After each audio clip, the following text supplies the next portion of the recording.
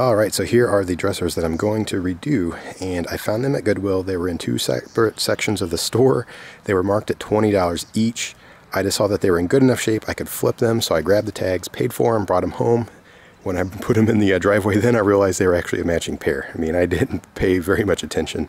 I just saw they were built pretty nice and they could use a makeover, so I figured they'd be good enough to flip as is. So over the winter, what I've been doing is just flipping stuff as is. I find it cheap.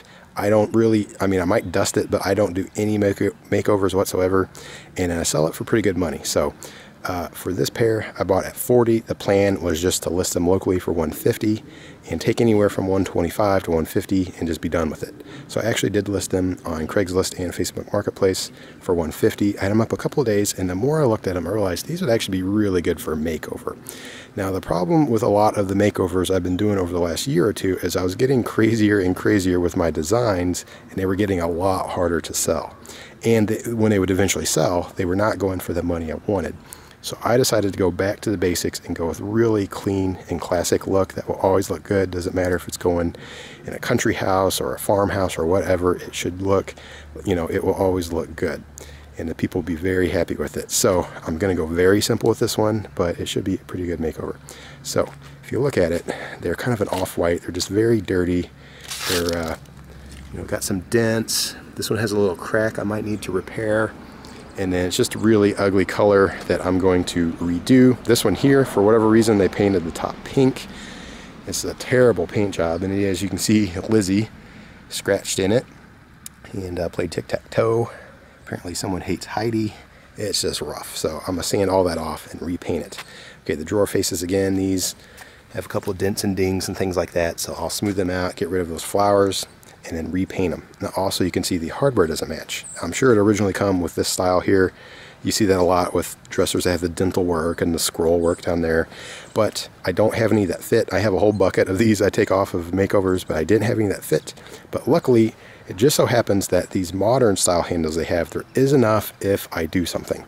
So what I'm going to do is take 4 of these and remount them to the center here, okay? And then fill in all of those holes, and then take the 4 left over, and then those will mount here.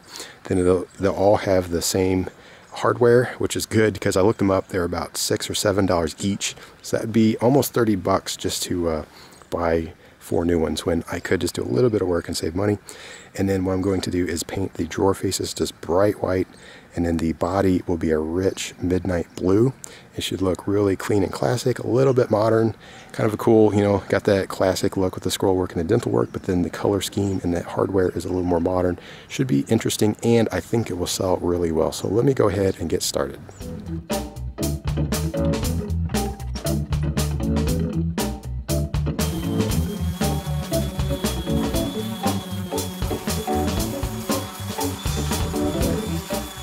Alright, so I got them finished, sanded up last night when it was dark, so it was too dark to shoot video. But as you can see, I didn't even worry about getting all the paint off. It was more about just smoothing out what was there.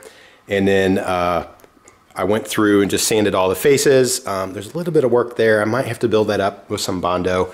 And there's a few dents and dings I want to fill in. This one's going to need some work though. I want to focus on it first. So I need to find center, and then center this way, and then drill in 2 new holes that match these, because that's what my little handles will fit, and get 2 new holes, and then all the other holes need to get filled in.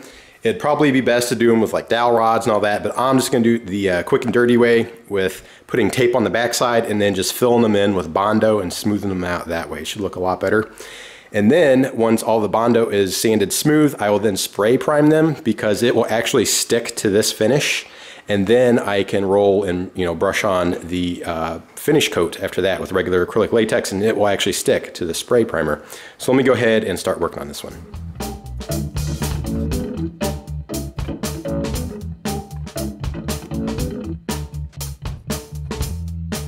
All right, so there we go. I figured out center. So it's what was it, 13 1/8, and then down this way it was 3 3/8. And then the holes were 2.5 inches apart, so I went 1 1/4 inch away from center to the right and to the left, so these holes should be good. I can double check right here, and look at that. It should fit just right. So I'll go ahead and continue doing that on these others. I think this bottom drawer is actually a little deeper, so I'll have to remeasure for it.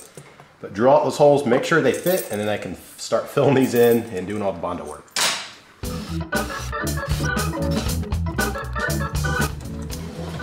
All right, look at that. Got it on loose, but it fits perfect. So now I can go ahead and start filling in the holes, get all that Bondo work done, and get this thing moving.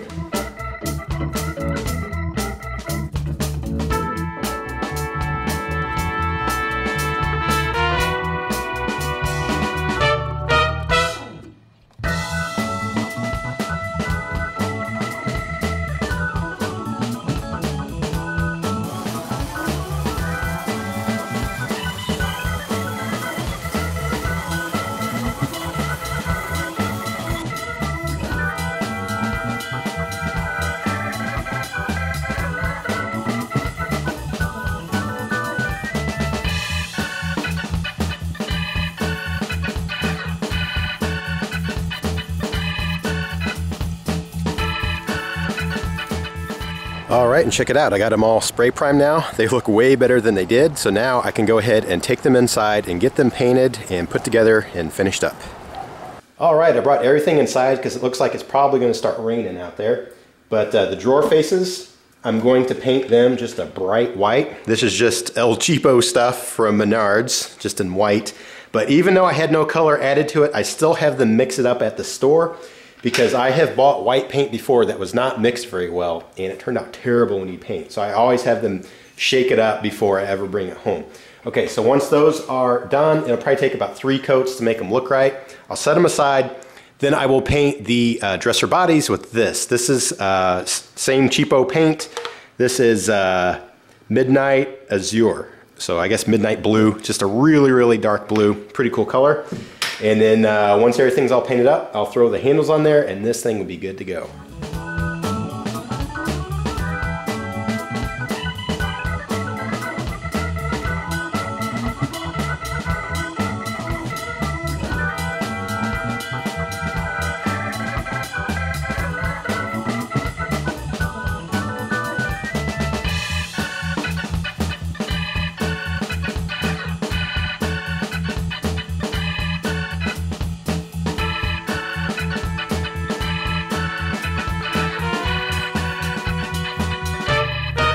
All right, and check it out. Here they are all finished. So it took me a few days to do the paint because I had a few mess ups and I had to do it over and over. So it should have been about 3 coats, but I probably ended up doing about 6. I had some runs here and there that I didn't catch, and I redid them, and then it would go back down to white in areas, and I would overcracked, and it was a whole disaster in some spots. So it's definitely not my best paint job, but it looks good and much, much better than it did when I first bought them. So anyway, I have that dark midnight blue. It's almost black in spots. It really pops with the white drawer faces. And then of course the simple modern handles that they had put on there. And I like my idea of just putting them in the center and then filling in the holes with Bondo, smooth them out. And then the white paint helps hide any slight bad bodywork that might be there. But for the most part, you can't tell whatsoever that it used to have handles there. And I don't know why they had doubles. I mean, just keeping them right here in the center, I think everything just works a lot better. The other thing I like is the play it has in the dental work, the trim up here, the little swirly-doos down at the bottom, mixed with the you know, very modern handle and color scheme. It's just a nice play. It's not too over the top, it's not too boring. I think it's nice and flippable. I did choose blue, which might slightly hurt the flipping value, but I think it'll still sell really well. But maybe a gray or a brown or all white or black or something like that might have been a little bit better. But I think this is still subtle enough that it will sell okay. I have a feeling it'll probably go in someone's kid's room, but we'll see. So anyway, when I first bought them, like I mentioned, I paid 40 bucks, $20 each. I had listed them. I was just going to flip them as is with the ugly off-white paint, the cheesy flowers, the one with the scratched up pink top. I had listed for $150, and I figured they would probably go for about $100 or $125. But now that I've redone them, I want to ask a lot more. I can't get crazy prices for furniture around here. People just don't want to pay it, but I think I could ask maybe $300, $325, maybe $350, but I don't think my paint job is good enough for $350. But I'll probably ask about $325 and we'll see what happens. So let's say it sells for $300, and I was originally gonna maybe sell at $125, so that would be an extra, what is that, $175, which sounds pretty good. It's more than what I was expecting, but I ended up spending about 4 or 5 afternoons on it because I was redoing the paint. So you got to think about what's your time worth, okay?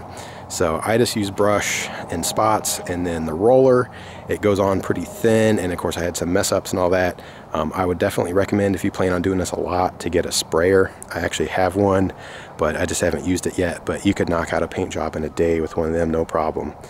And I think it would be worth your time, and definitely worth the investment if you're planning on doing this to make some decent money. So anyway, I will go ahead and get it listed. I'm gonna snap some pictures of it. I will put it on Facebook and on Craigslist, and we'll see what happens. I have a feeling that it will probably sell this weekend, and when it does, I will let you know what it goes for on my Flippin' Dork channel. So thanks again for checking it out. Hey, thanks for checking out this video. I really appreciate that. If you liked it, go ahead and hit that thumbs up. That really helps get it out in front of other people that might like to check it out too. And if you haven't subscribed, be sure to do that to keep up with more videos. And if you want to see some other projects I have some here on the screen and down in the description below as well.